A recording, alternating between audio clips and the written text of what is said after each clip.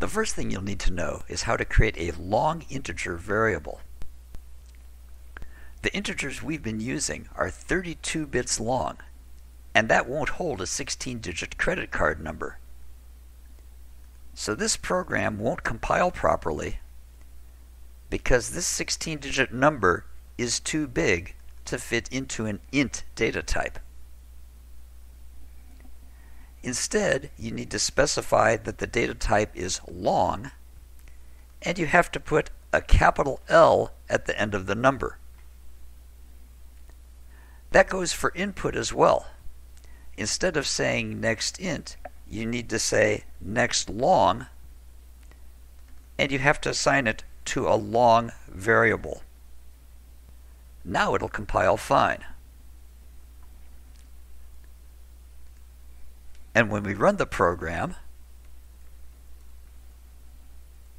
it prints out perfectly, and when the user enters a credit card number,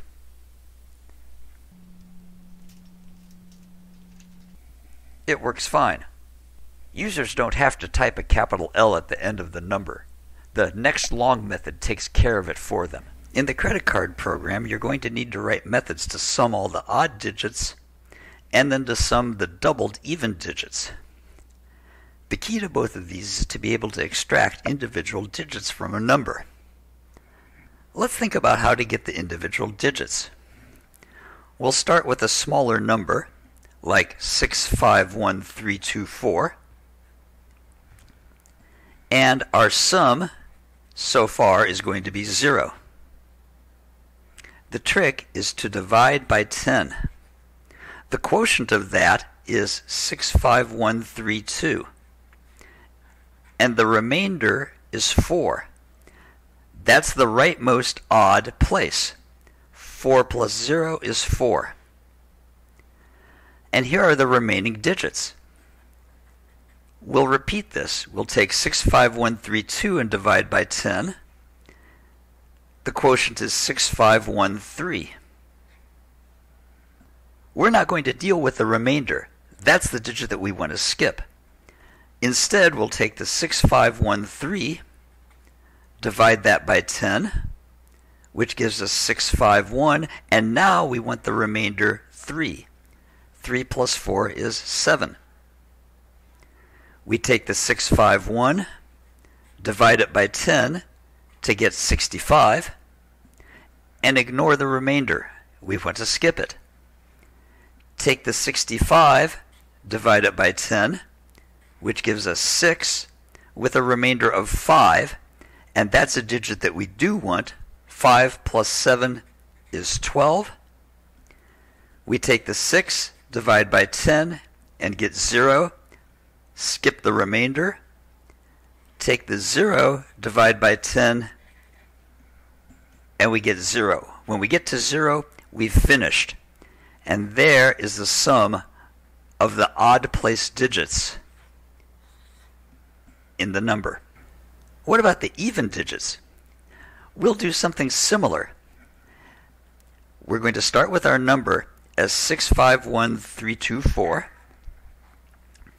and we're going to have our quotient and our remainder and our sum, which is going to be 0. The trick here is going to be to take this and divide by 10 first to get 65132. Now we'll do the same process that we did before.